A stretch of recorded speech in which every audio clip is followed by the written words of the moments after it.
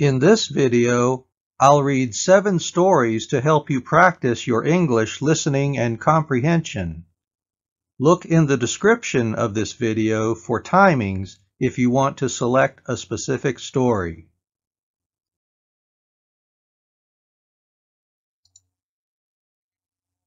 Look for subtitles in your language.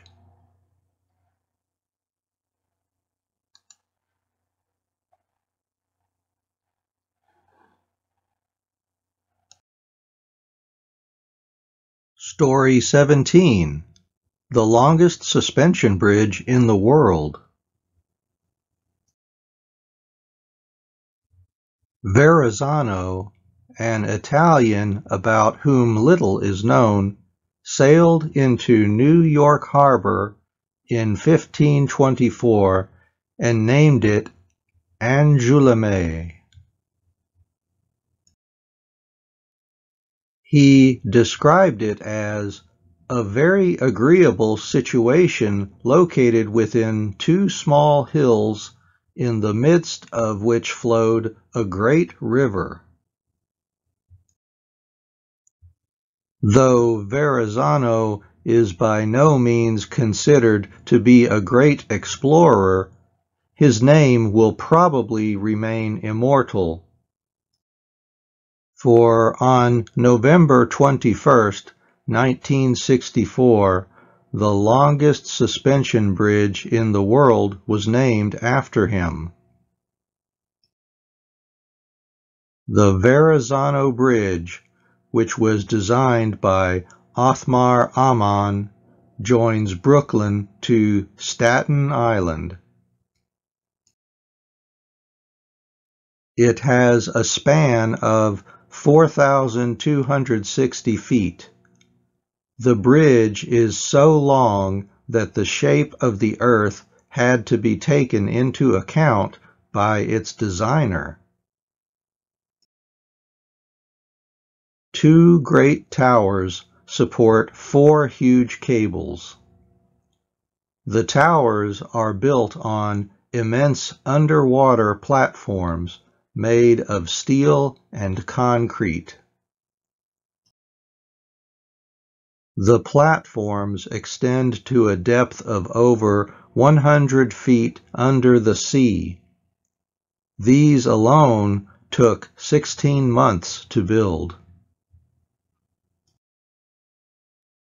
Above the surface of the water, the towers rise to a height of nearly 700 feet. They support the cables from which the bridge has been suspended. Each of the 4 cables contains 26,108 lengths of wire. It has been estimated that if the bridge were packed with cars, it would still only be carrying 1/3 of its total capacity. However, size and strength are not the only important things about this bridge.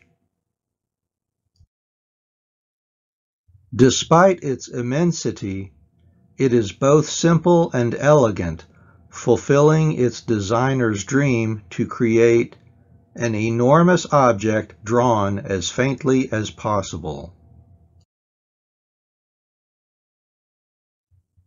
Story 18. Electric currents in modern art. Modern sculpture rarely surprises us anymore. The idea that modern art can only be seen in museums is mistaken.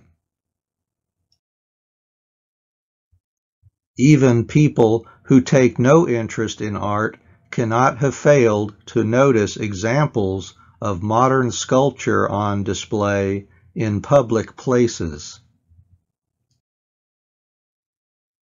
Strange forms stand in gardens and outside buildings and shops. We have got quite used to them. Some so-called modern pieces have been on display for nearly 80 years. In spite of this, some people, including myself, were surprised by a recent exhibition of modern sculpture. The first thing I saw when I entered the art gallery was a notice which said, "Do not touch the exhibits. Some of them are dangerous." The objects on display were pieces of moving sculpture. Oddly shaped forms that are suspended from the ceiling and move in response to a gust of wind are quite familiar to everybody. These objects, however, were different. Lined up against the wall, there were long, thin wires attached to metal spheres. The spheres had been magnetized and attracted or repelled each other all the time. In the center of the hall, there were a number of tall structures which contained colored lights. These lights flickered continuously like traffic lights, which have gone mad. Sparks were emitted from small black boxes, and red lamps flashed on and off angrily. It was rather like an exhibition of prehistoric electronic equipment. These peculiar forms not only seemed designed to shock people emotionally, but to give them electric shocks as well.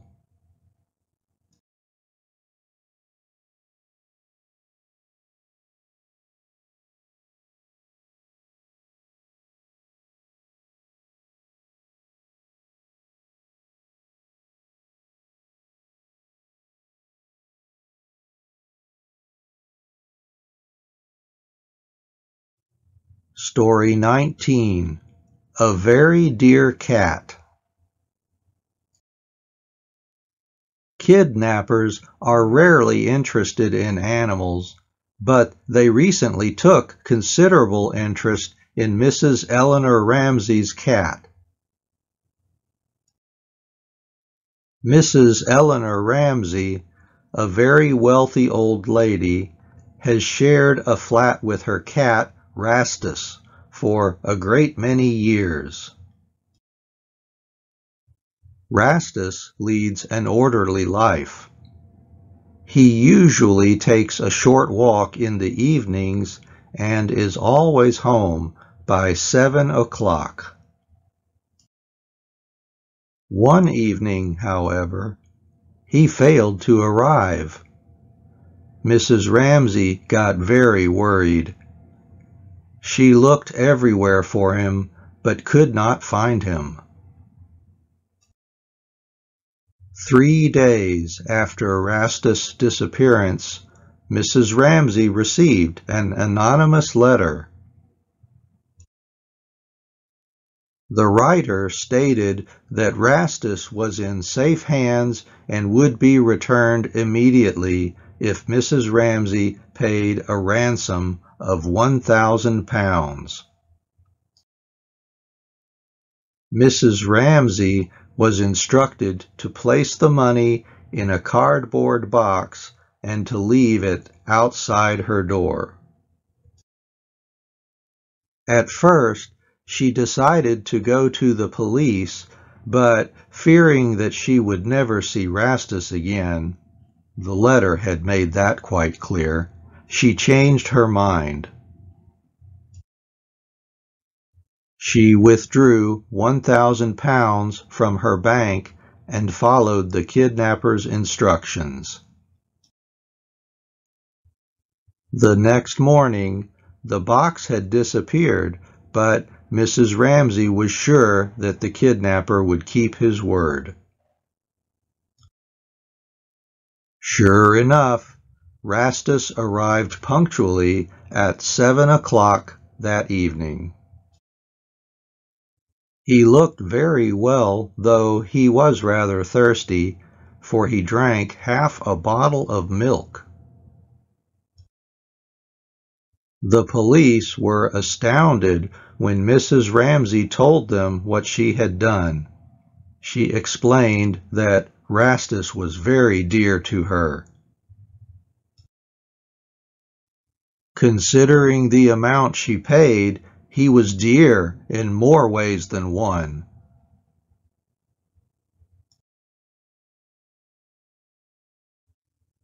Story 20. Pioneer Pilots. In 1908, Lord Northcliffe offered a prize of £1,000 to the first man who would fly across the English Channel. Over a year passed before the first attempt was made. On July 19, 1909, in the early morning, Hubert Latham took off from the French coast in his plane, the Antoinette IV. He had traveled only 7 miles across the channel when his engine failed and he was forced to land on the sea. The Antoinette floated on the water until Latham was picked up by a ship. 2 days later, Louis Blériot arrived near Calais with a plane called No. 11. Blériot had been making planes since 1905, and this was his latest model. A week before, he had completed a successful overland flight during which he covered 26 miles. Latham, however, did not give up easily. He, too, arrived near Calais on the same day with a new Antoinette. It looked as if there would be an exciting race across the channel. Both planes were going to take off on July 25th, but Latham failed to get up early enough. After making a short test flight at 4:15 a.m., Blériot set off half an hour later.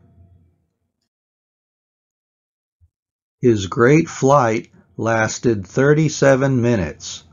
When he landed near Dover, the first person to greet him was a local policeman.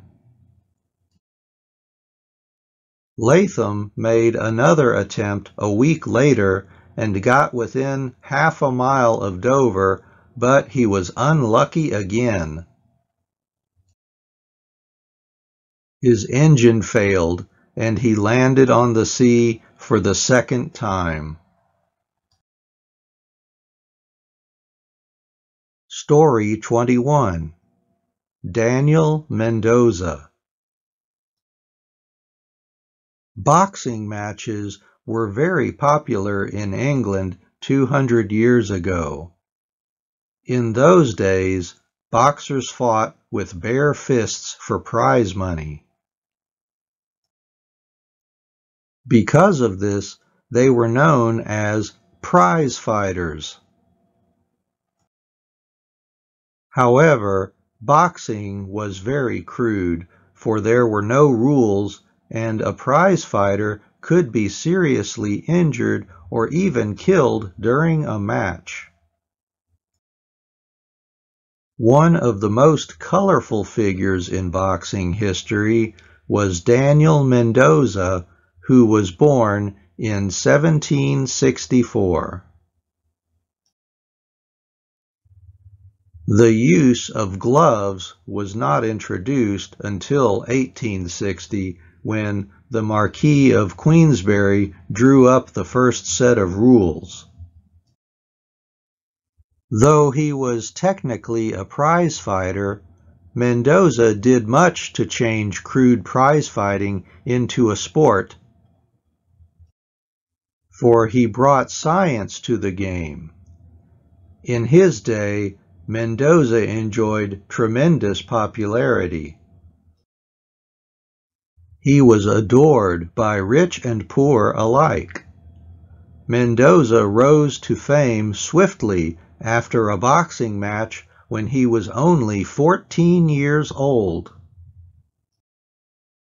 This attracted the attention of Richard Humphreys, who was then the most eminent boxer in England.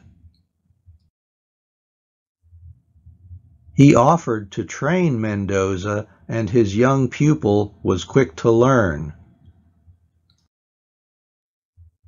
In fact, Mendoza soon became so successful that Humphreys turned against him. The two men quarreled bitterly, and it was clear that the argument could only be settled by a fight. A match was held at Stilton, where both men fought for an hour. The public bet a great deal of money on Mendoza, but he was defeated. Mendoza met Humphreys in the ring on a later occasion, and he lost for a second time. It was not until his third match in 1790 that he finally beat Humphreys and became champion of England. Meanwhile, he founded a highly successful academy, and even Lord Byron became one of his pupils. He earned enormous sums of money and was paid as much as £100 for a single appearance. Despite this, he was so extravagant that he was always in debt. After he was defeated by a boxer called Gentleman Jackson, he was quickly forgotten. He was sent to prison for failing to pay his debts and died in poverty in 1836. Story 22. By Heart. Some plays are so successful that they run for years on end. In many ways, this is unfortunate for the poor actors who are required to go on repeating the same lines night after night. One would expect them to know their parts by heart and never have cause to falter. Yet this is not always the case. A famous actor in a highly successful play was once cast in the role of an aristocrat who had been imprisoned in the Bastille for 20 years. In the last act, a jailer would always come onto the stage with a letter which he would hand to the prisoner. Even though the noble was expected to read the letter at each performance, he always insisted that it should be written out in full. One night, the jailer decided to play a joke on his colleague to find out if, after so many performances, he had managed to learn the contents of the letter by heart. The curtain went up on the final act of the play, and revealed the aristocrat sitting alone behind bars in his dark cell. Just then, the jailer appeared with the precious letter in his hands. He entered the cell and presented the letter to the aristocrat. But the copy he gave him had not been written out in full as usual. It was simply a blank sheet of paper.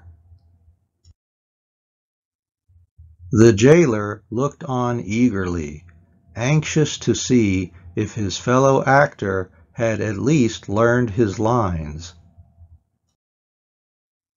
The noble stared at the blank sheet of paper for a few seconds.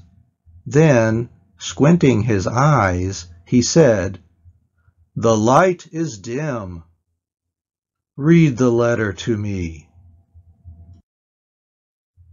And he promptly handed the sheet of paper to the jailer. Finding that he could not remember a word of the letter either, the jailer replied, "The light is indeed dim, sire. I must get my glasses." With this, he hurried off the stage.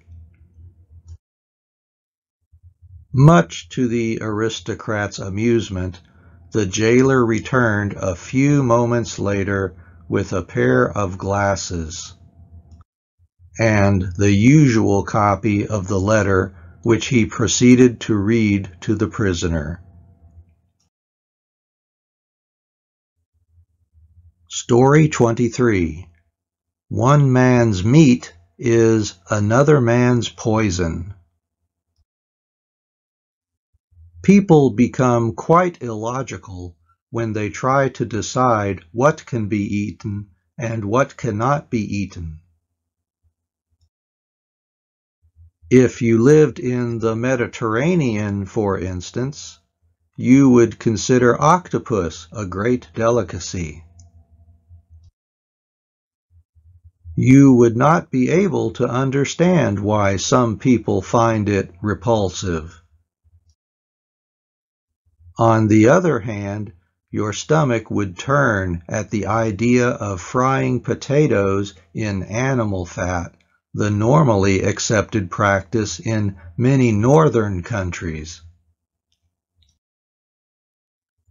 The sad truth is that most of us have been brought up to eat certain foods, and we stick to them all our lives. No creature has received more praise and abuse than the common garden snail. Cooked in wine, snails are a great luxury in various parts of the world. There are countless people who, ever since their early years, have learned to associate snails with food. My friend Robert lives in a country where snails are despised. As his flat is in a large town, he has no garden of his own. For years, he has been asking me to collect snails from my garden and take them to him. The idea never appealed to me very much, but one day, after a heavy shower, I happened to be walking in my garden when I noticed a huge number of snails taking a stroll on some of my prize plants. Acting on a sudden impulse, I collected several dozen, put them in a paper bag, and took them to Robert. Robert was delighted to see me and equally pleased with my little gift. I left the bag in the hall and Robert and I went into the living room where we talked for a couple of hours.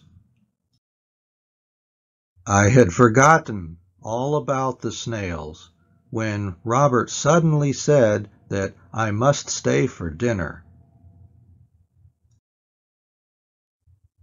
Snails would, of course, be the main dish. I did not fancy the idea, and I reluctantly followed Robert out of the room. To our dismay, we saw that there were snails everywhere. They had escaped from the paper bag and had taken complete possession of the hall. I have never been able to look at a snail since then.